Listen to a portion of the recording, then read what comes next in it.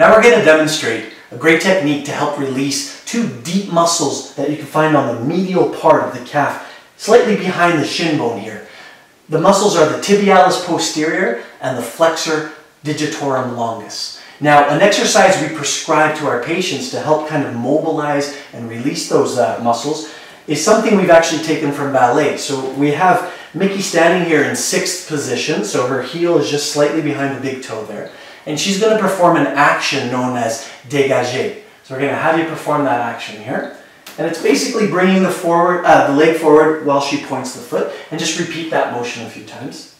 So in order to perform the foot action, she's actually activating the tibialis posterior and the flexor digitorum longus.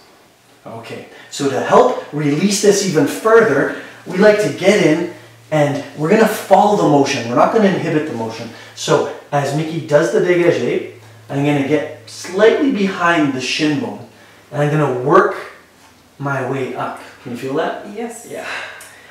And you're not going that hard. I mean, you're trying to follow the movement and get right in behind the tibia. And right up, as you get kind of more proximal, you actually start to feel the bulk of the muscle belly of the tibialis posterior.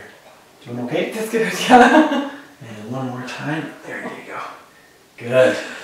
Relax there for a second and try the motion again and just kind of give me some feedback in terms of how the foot feels. It feels actually, you can see that she's pointing a lot easier. It's totally different. Now, a really important point to make here is that the tendon of the tibialis posterior comes down and it dives deep underneath the medial arch of the foot. And it actually meets up with the peroneus longus tendon on the opposite side. And the two form almost a stirrup which helps support the arches of the foot. And in the case of the tibialis posterior, it would be the medial arch of the foot. So a great way to just help release that muscle and increase performance in your patients.